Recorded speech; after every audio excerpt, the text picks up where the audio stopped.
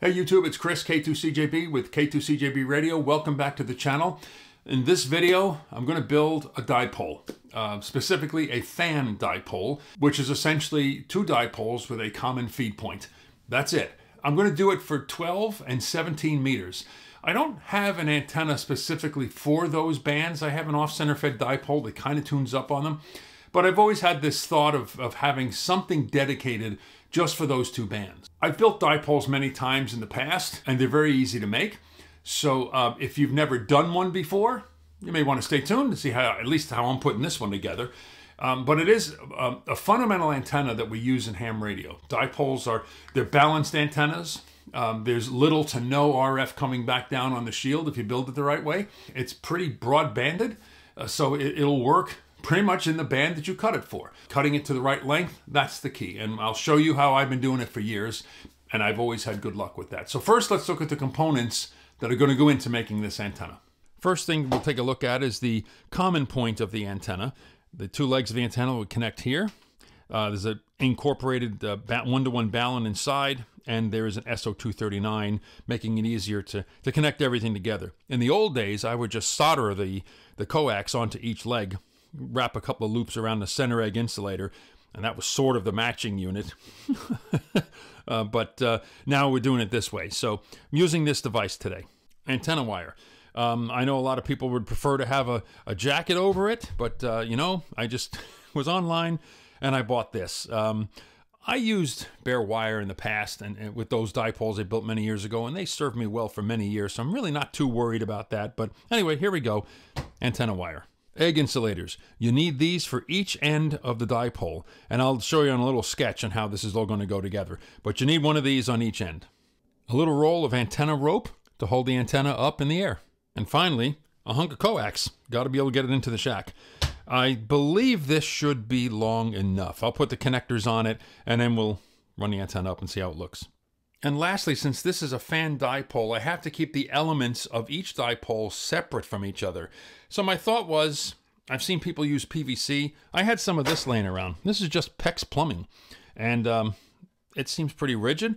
I'll drill a couple of holes on each end, and this will be used, you'll see in the diagram, to keep the ends of the shorter radials of the shorter dipole separate from the radials of the longer dipole. Let's talk about the basic design of this antenna. Starts off with the common feed point with the balun in it. The coax will come down from there into the shack. The 17-meter dipole, which will be longer, those radials will come out like so. It's cut to the same length, and we'll go over how we calculate that. An egg insulator on each end, and then antenna rope to support it. The second dipole, the 12-meter dipole, will come out like so. And then that piece of PEX will go here and here. This is the common feed point for each. And these are also cut to length. This I'm going to have to figure out how I'm going to keep that wire in there. I'm thinking of simply just making a knot in it. If I drill the hole small enough, that could work. We'll come up with something. Obviously, this wire will get wrapped around the egg insulator on each end. Now we have to do some mathematics to calculate the length of the antenna and the length of the elements. I've always done this the old school way. You know, back in the day when I studied and got my license, the dipole formula was really easy to remember. It's 468 over F. 468 over F. And what that formula gave you is the overall length of the dipole for a given frequency. That's the overall length. For each element, you have to divide that by 2. So the easier way to do that is just use 234 over F. 234 over F, and that will give you the length of each element of a dipole in feet. Now you have to do some calculations after that, because say your calculation comes out to 13.5 feet, you have to convert that to 13 feet 6 inches so you can measure it. But that's the way I'm going to go with it. I've used that formula for years, and it has always worked. It's never failed me. So let's do a little bit of calculations here and find the frequencies we want to operate in. We're all familiar with this chart, right? So what we're going to look at is 12 and 17 meters. I typically cut my dipoles to operate right smack in the middle of the band. So fortunately, these bands are really not that big, right? 100 kilohertz for each band. So 17 meters is 18.068 to 18.168 megahertz. So that comes out to, the center of that is 18.118. And the 12 meter band is 24.89 to 24.99. So the center of that would be 24.94. I don't want to bore you with doing the math, so the 17 meter dipole elements are 12.92 feet or 12 feet 11 inches. And the 12 meter elements are 9.38 feet or 9 feet 4.5 inches. Now that we know the dimensions, we can go ahead and cut the wire. But before we cut the wire, we have to take into account a few extra things. One is the wire that it takes to wrap around the egg insulator on the end. You have to add that wire to the calculation because it folds back and gets soldered onto the antenna wire. So that doesn't count in the overall length. So you want to add that. Same holds true in the center of the antenna. You want to give yourself a little bit extra in there to make sure that you can make the connections. And again, that's not entirely part of the calculation on the length of the wire. What I like to do with this is give myself an extra 6 to 8 inches on each radial. That way I can fold it back. I may have to adjust it, when you set it up, but again, I've had great luck with this formula. I'm anticipating that I'll cut it and it'll work. But of course, we'll find that out after we put it together. So let's go cut the wire. We'll add 6 or 8 inches to each leg and see what happens. The way I plan to walk each one of these out to measure them is I'm going to take this about 6 or 8 inches or so, and I'm going to put it in my bench vise. And I'm also going to take my tape measure, and I'm just going to clamp them together here.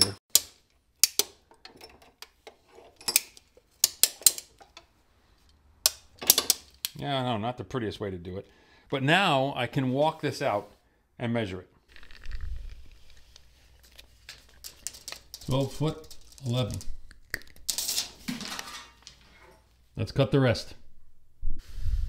9 foot 4.5.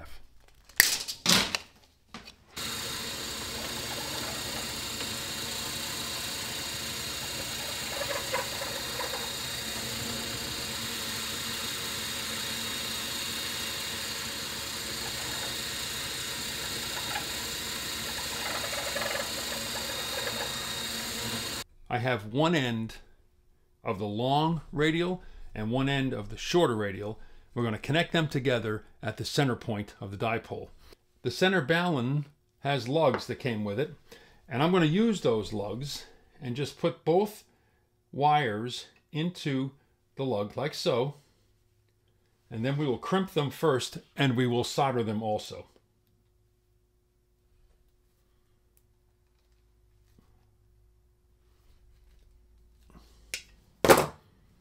Nice, nice and tight.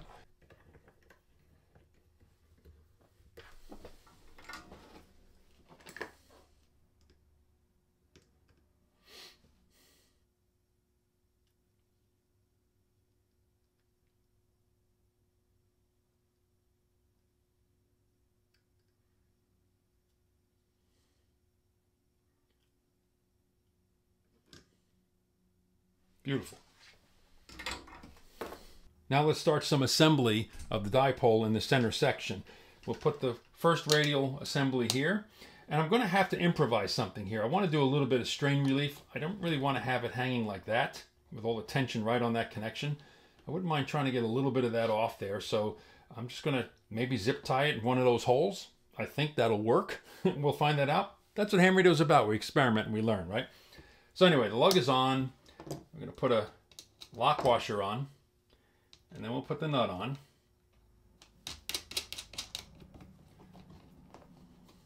And then we'll use a nut driver and snug it up. Now let's do the same for the other one. Well, here's the finished product of the center. Both radials on each side, crimped and soldered with lock washers holding everything in place.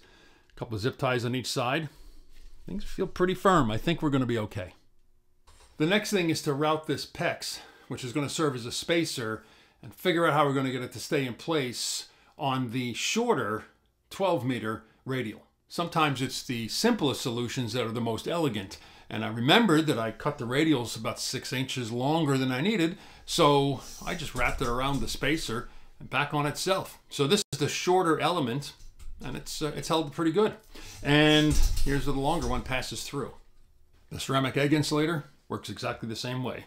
Just take the insulator, run the wire through it, a couple inches through, wrap it around, and give it a twist. I'm not going to solder it yet because I may have to make some adjustments to this antenna. There's one. Let's do the other one. Let's take this mess outside, unravel it, and see what we have. I strung the antenna up just to get things unraveled. Note to self, using this kind of wire, I should have known better. It really is like working with a slinky sometimes, but I got it all apart. Now the first thing I noticed was that the bottom antenna was very loose because of course the PEX line is not very rigidly in place on the supporting wire. So what I did was I added a little bit of the antenna cord to just put a little bit of tension on the bottom radial. Now I see it wants to roll over if it's too tight, but I think with the coax cable hanging in the center, that should hold things pretty sturdy. So next thing is to put the coax on it and then string it up a little higher. I have a line in a tree that I was going to use for this anyway, and pull it up and see how we're looking right now. You can hear the leaf blowers going in the background because it's that time of year here in Connecticut, but let's just take a look. I've got it strung up into that tree. You can sort of see the PEX right there. It's strung up into that tree. I think I'm going to move it because it's pretty far away from the house. I want it a little bit closer. But there's the center with the coax attached, and I still have this end down over here tied off onto the railings. So I want to just do a quick test, see where we're at, see how the antenna is performing. Let's take a look. The first band I want to look at is 17 meters, so that was centered on 18,118. So let's take a look at that first. We'll enter the frequency here first, 18,118. And now for the range, oh boy, 0, 0, yeah, 250 will be fine. Okay, now let's scan the SWR and hit OK and see what we get. Oh, there you go. 1.5 to 1, pretty much across the band.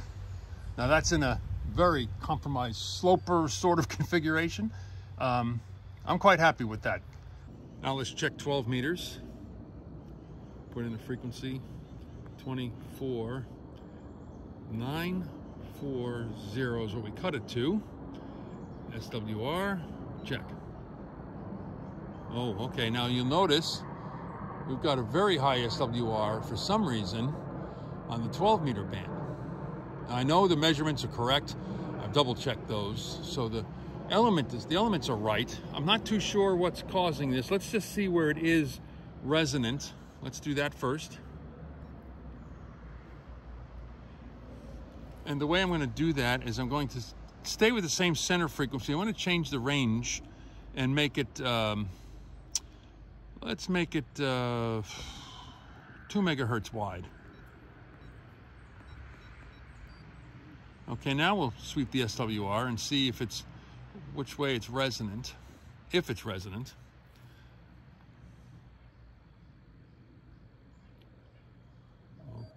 Okay, we're not seeing anything there either, no change. So let's go make the range a little wider.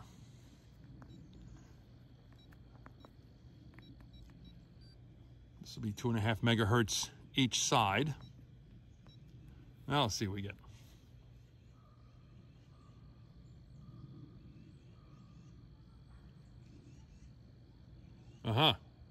Okay, we are resonant somewhere. Let's get an idea. So, and it's resonant much higher than the band I cut it for. It's resonant at roughly 26. So it's about 2 megahertz high is where it's resonant. So that means we need to make the antenna longer. Oh boy. Well, let's see what happens. There we are now. We've got this resonant in the 12 meter band, and let me just walk you through what I had to do to fix this. The issue was that even though I added an extra 6 inches to each of the legs, it wasn't enough. I actually needed a little more to make the antenna resonant. Well, here's the problem. How do you make a wire longer, right? Then you're probably thinking, well, Chris, you've already got the antenna, you haven't put it up yet, so why not just reassemble it at the other end? Well, the problem is that when I made my connections into the tree, the far end that the antenna is going to go up in, to redo that's going to be a real hassle with the antenna rope and all that. But there is another way to do it. This is known as the Western Union splice or the lineman splice. And what it's done, what you do is you take an extra piece of wire and you do this double twist sort of thing. The splice is here, but you twist the wires over each end. And now you've got a splice that's going to hold. Western Union come up with this, so this has been around a long time. What I'm going to do is grab a soldering gun, throw some solder on that just to hold it together, and I think this antenna is ready to go up. Well, there it is, and all its simplistic glory. It's tied off in a tree right over there. I don't want to make it dizzy. I'm going to take it back slowly. And up here, it's tied off on the tripod. If I zoom in, you won't see it. It's a black line, so it's really hard to see. But it's tied off on the tripod, and the cables run over the side of the house. I connected it to the panel I made in the window that passes into where the shack is. So let's go in and see how she works.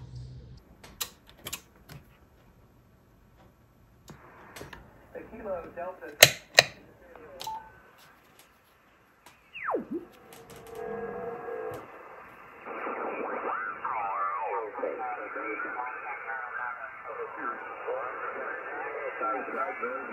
This is K3INC Mobile, Cherokee, North Carolina, QRZ. Kilo 2, Charlie, Juliet, Bravo. K2CJB, you're 59 or 59. I'm mobile in Cherokee, North Carolina, QRZ. Roger, Roger. I copy you being mobile in North Carolina. You're a solid 5758 into Connecticut, just outside of Hartford. QSL. Thank you very much for the 5758 in Connecticut. Have a good day. 5.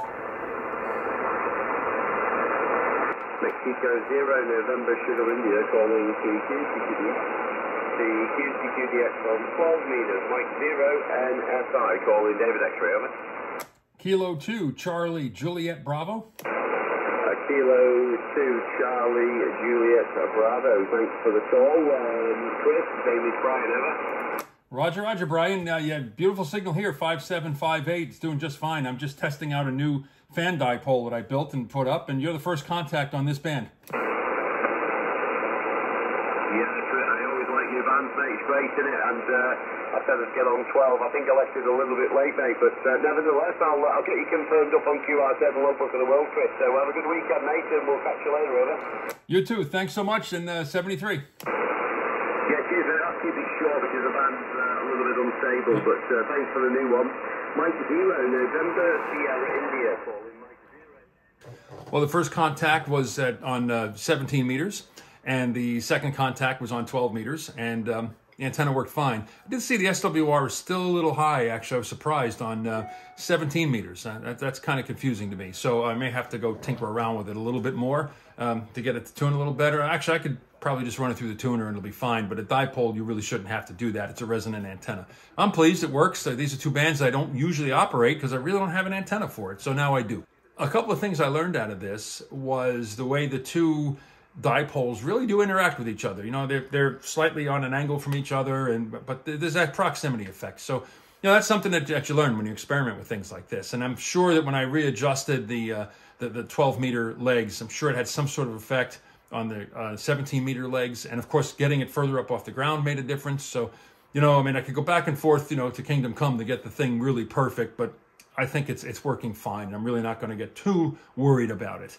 It was a fun project to build, and you know, running up and down on the roof, getting things hooked up, it was good. While I was up there, actually, something you should do if you're up on your roof for any reason, check everything else while you're up there. I noticed that my off-center fed dipole has stretched a little bit, and I just pulled that up tighter. I just redid the line for that and tightened it up a little bit. Made sure all my connections up there were tight and snug, so it's always good to do some preventive maintenance while you're up on the roof. You don't want to go up there all the time if you can help it. So anyway, that's it. Hope you enjoyed this. if you want to make any comments, if you built an antenna like this before and you saw something I did like terribly wrong, feel free to leave a comment below. I'm not going to be offended. In fact, this is how we learn, right? Also, if you give me a like if you like the video, and if you would consider subscribing, that would be great. Helps the YouTube algorithm, helps us YouTubers to just kind of keep making more content for everybody. Until next time, 73 from K2CJB.